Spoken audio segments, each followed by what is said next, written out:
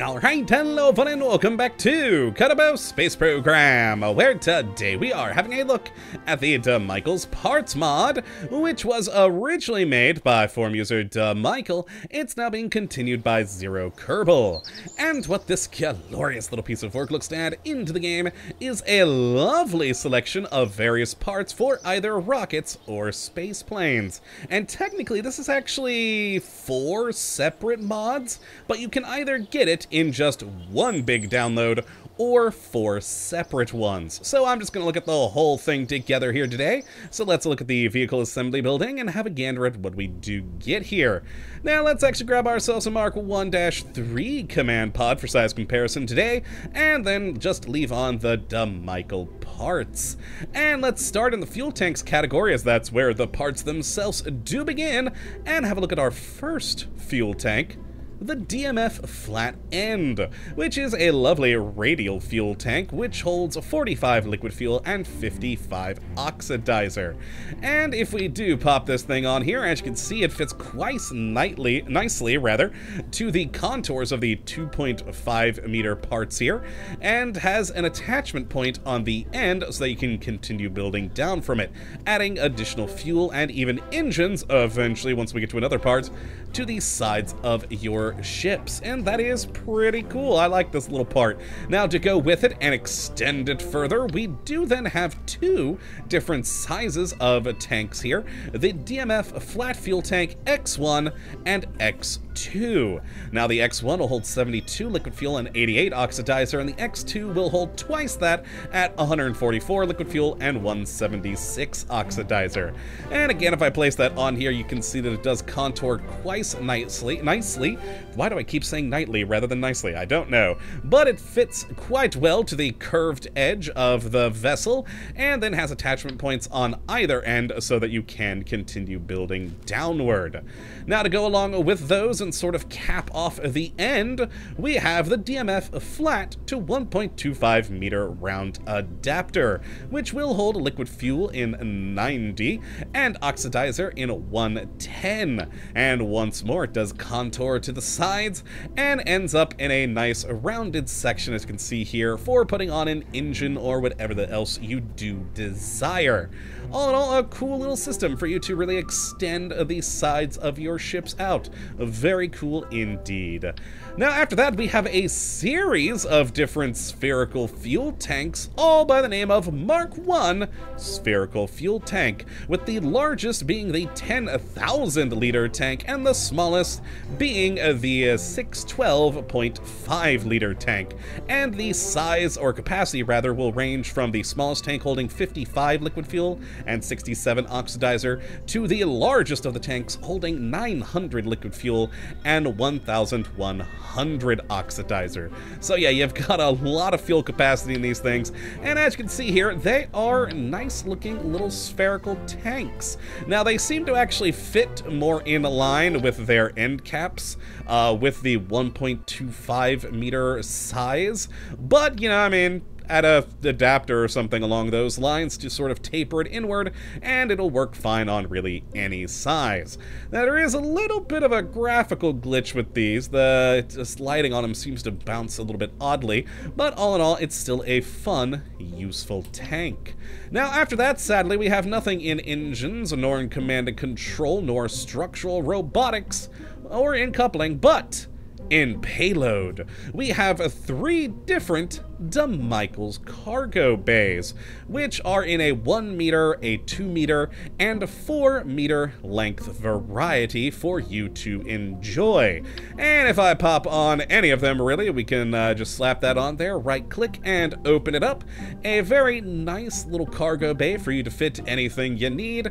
And if, say, the 4 or 2 meter isn't long enough, of course, you can extend it with the other additional pieces, which is pretty good. Now let's pop those off and then head down to the aerodynamics category, where we have 3 parts, the first of which being the DMF Flat Intake, which is an air intake for your spaceplane needs and will actually bring in to intake air. And if we pop this thing on, again, it does fit with that sort of contoured bits like the fuel tanks we looked at earlier, but is a good start with the air intake there for any of your space planes. Very nice indeed. Then after that, we do have the DMF slanted cone, which is just a, well, slanted cone, as you can see here. It actually seems to be ever so slightly wider than 1.25 meters, but all in all is still a good little cone for you to use on your rockets. And the final thing that we have in this category, which technically should actually be down here in communication, is this, the DMF Small Radial Tail Boom. As it is not an aerodynamic part in any way, shape, or form. No, it is a data transmitter. Why it's there, I don't know. Possibly a glitch. But as you can see here, it's a pretty nice little thing. I actually do like it. It doesn't take up much room. It's nice and sleek to be put to the side of your ship, and could be used in even some nice aesthetic uses, as I actually kind of played around with on my god-awful ship that I created with all this stuff earlier. But a fun little antenna.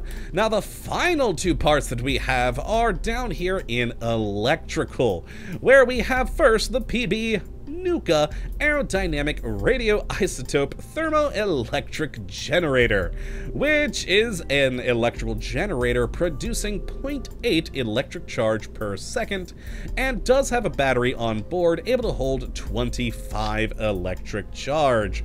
And as you can see here, it's basically just a nice little, pretty sleek side attachable RTG for your electrical needs. A fun little device there. I do like it.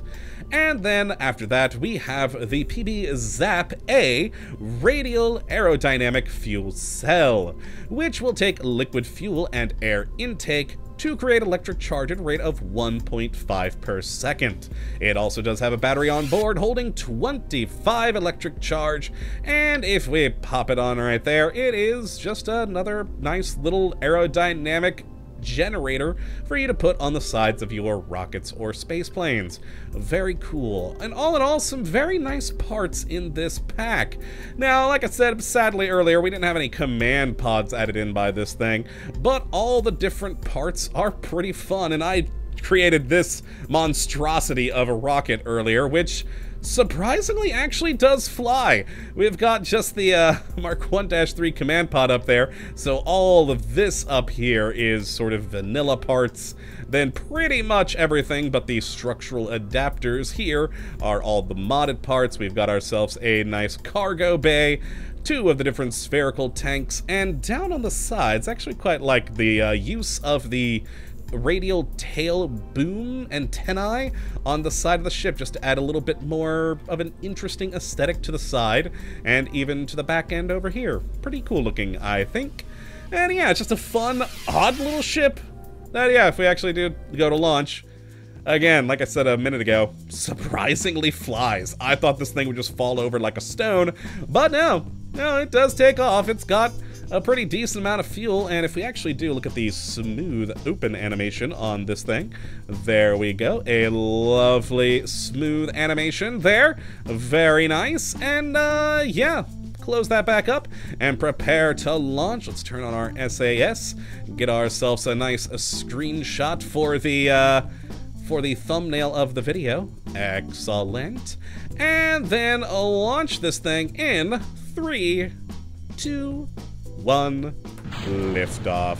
And yeah, I mean, it's just a lot of different fuel tanks, both in the spherical tanks and the radial side engines, which I really do love. These radial fuel tanks here. They just fit so nicely with the 2.5 meter fuselages that it just works. And whether you're using it on a rocket like this or on a space plane to make things a bit more aerodynamic, it's just cool looking. I really do enjoy it. And the spherical tanks are good additions for any bases or space stations, rockets, what have you.